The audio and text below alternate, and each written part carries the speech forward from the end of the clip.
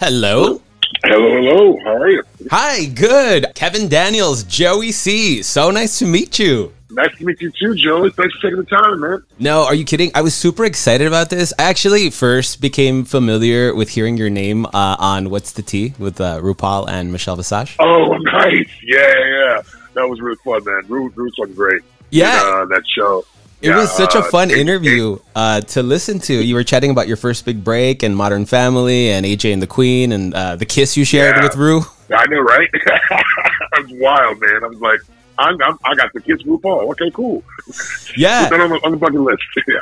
He seems to really love you. I mean, would you jump at the opportunity to serve as a judge on Drag Race if it became available? I would love that. We talked about that on the set. I was like, my goal is to get famous enough where I can be a judge on Drag Race, Drew. That's all I want to do.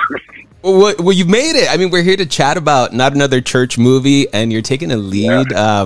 You're surrounded by some good company, Tisha Campbell and Vivica Fox, Jamie Foxx, Mickey Rourke. Yeah. Can you tell us a little bit about the film? Oh, man. Tyler Pratt, Lamar Morris, like Jasmine Guy, the list just goes on and on. Man, the film was so much fun to make.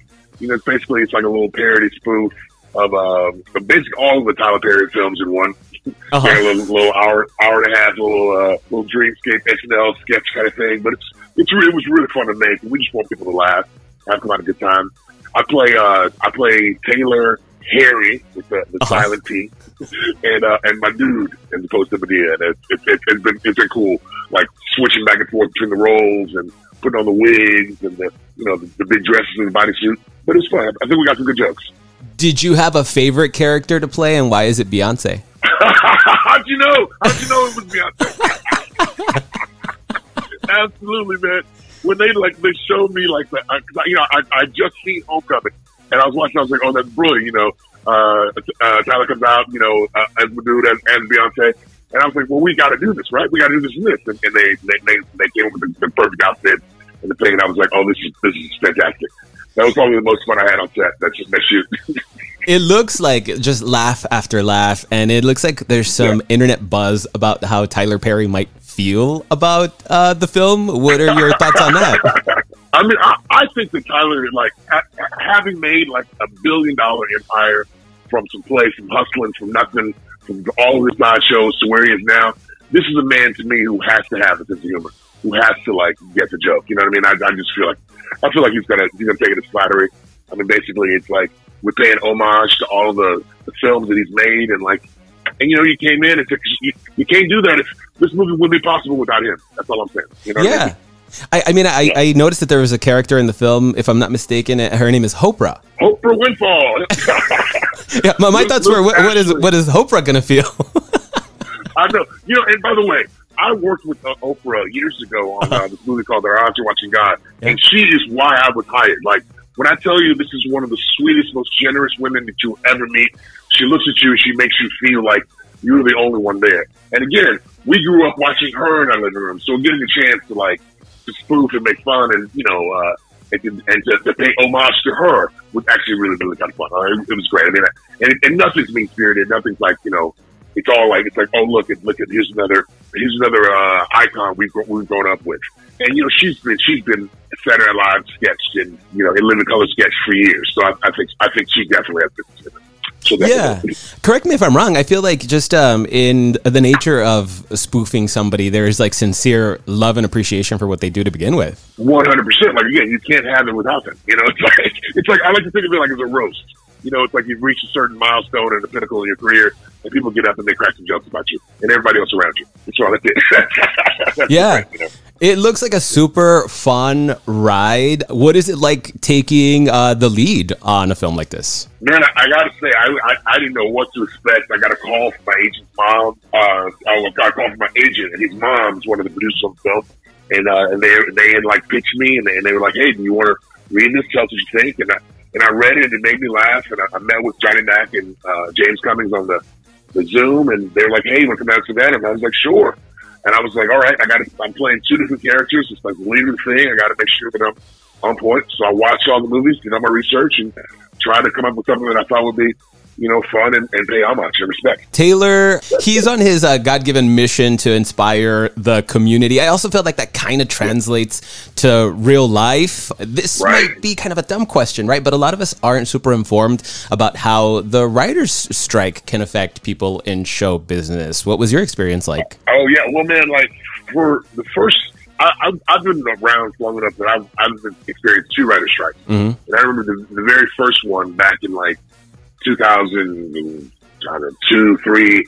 I had done a pilot for NBC, and it was with the Farrelly brothers, and I was really excited. We were going to, my first lead in the TV pilot, and then we were on strike, and the show didn't get picked up. And I was like, okay. And I found myself working at the Cheesecake Factory, and I was like, well, I guess this is where we are today. And then this past writer strike, I was on the reboot of Frasier, and our last day of shooting was the first day of the writer strike. And it was a long 8 months, man. People were really like hurting. And, I was very fortunate that I was able to there were still a couple of jobs I was able to do because of the waivers and stuff. But still, it's been really hard. And like to watch the business kind of compress and people just, being out of work for that long, it's hard on a lot of the families and like our crew members and stuff. So it's like, man. But now I think it's cool to get back out there and give people a chance to laugh at something. Because it's been a hard couple of years, man. The pandemic, the strike, it's like, whew. So I was really happy that, just be able to do a comedy and try to, crack as many jokes as we can, make as many smiles on the faces as we can. Yeah, I feel like, and just kind of seeing your Instagram, you were pretty active about the writer's strike, and then you see kind of the change of the tide where things just become a little bit more enjoyable. What's your handle in case people want to keep up with you? It's Kevin Daniels 27. And the 27 is my group number from Juilliard. So I always kind of put that around with me somewhere. But it's Kevin Daniels 27 is my Instagram handle. And I'm pretty active on that. I talk to my fans and do the thing. It's just, it's easier. Yeah. I also noticed that notanotherchurchmovie.com is a website. It looks like you can even register to win tickets there. You can register to win tickets. I think you can even buy tickets. They got trailers.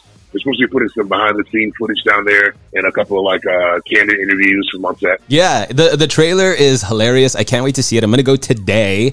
I do want to point out the casting. Mickey Rourke as the devil was hilarious. I thought you just casted the real-life devil there. They just got the real devil. It's like, right? If you're gonna make the devil a white man, why wouldn't you do Mickey Rourke? Yeah. Did you have fun filming? It looked like just a blast in the trailer. I had so much. I mean, it was hot. We were in Savannah, so there was a lot of sweating. But we decided to keep that in the movie. But I had fun, man. It was. I worked with some really talented, A-list caliber stars, and no one came with any egos. Everyone was just kind of like, "Hey, we're here." Because a lot of people were friends with Johnny Mac. So there's a lot of favors called in, but we were just there having a good time. I felt like a kid in drama school again. You're a joy, and I'm excited to see you on the big screen. I heard a rumor that you're from Texas. I'm not sure that that's entirely true. Any ties to the Lone Star State? True. It is. I am. That is true, man. My mom is in Houston, Texas, as we speak. I was just there. I grew up in Houston. I went to high school in Dallas. Moved back to Houston. Went to school in New York. But that's where my home is. Texas. That's why dressed up as Beyonce was just perfect because you get it. Hey man, H-Town girl, baby, H-Town girl. Okay. Once again, we have notanotherchurchmovie.com and your Instagram handle again before we part ways here. Kevin Daniels 27. Thank you so much for being here today. Do you have any parting words for the listeners today? No, man. Thank you guys. Just check it out. We're open now. Mother's Day weekend. Bring your family. Have a good laugh. Enjoy it. It's going to be fun. Thank you again so much for being on the show. I appreciate it. Thanks for having me, man. Don't walk, run. Kevin Daniels stars in Not Another Church Movie in theaters now.